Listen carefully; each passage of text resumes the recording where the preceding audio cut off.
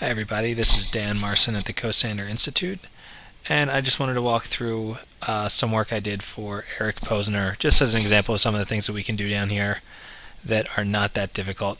So Eric came to me and said that he had a World Bank data set, and I'll copy it over here just to show you. And he had tabs for every country in this data set on, I think, some human rights data, just, characteristics about these countries in general, laws, structures, institutions.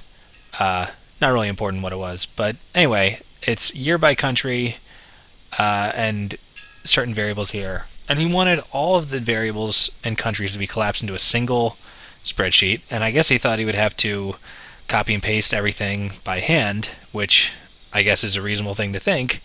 But it actually turns out that you can open up any Excel document with Python if you use the XLRead library or module.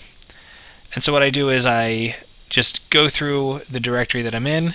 I look for anything that ends in XLS, and I say those are going to be my Excel files.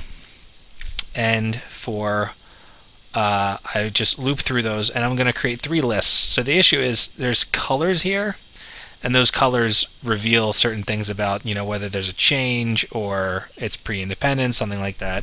So we want to capture those colors, and colors don't show up in a CSV file, comma-separated variables file. Only text shows up in a CSV file.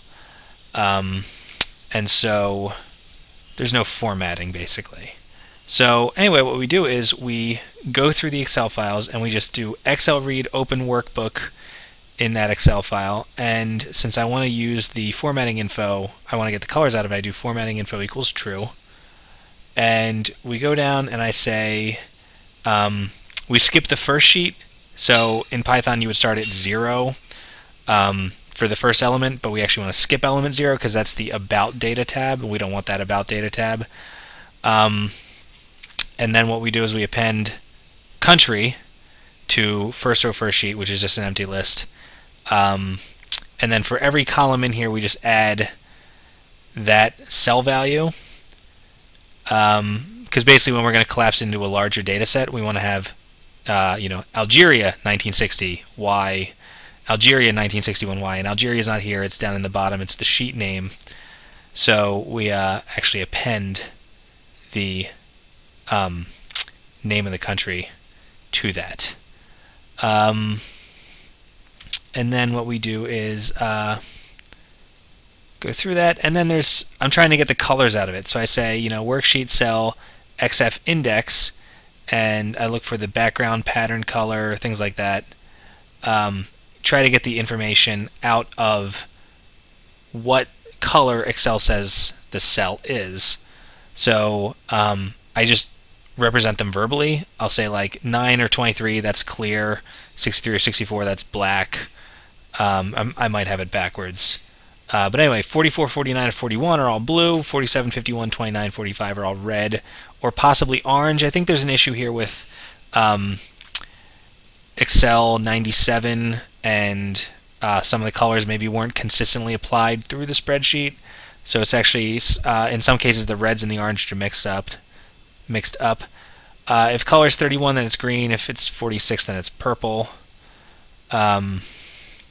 And so anyway, I go through there and I create a new list of colors, and then I actually want to see if those colors are correct. So I just come up with my own list of colors, and I say I check what color is in the list of colors that I make, but I also check and see, are the rules that they say are the rules for the color, are they actually applying? So like, was there a change in law, or was it like a pre-independence thing, or like if you have blue, so like let's see if we can find one where there's blue. Okay, so blue is supposed to be, I guess here's some blue.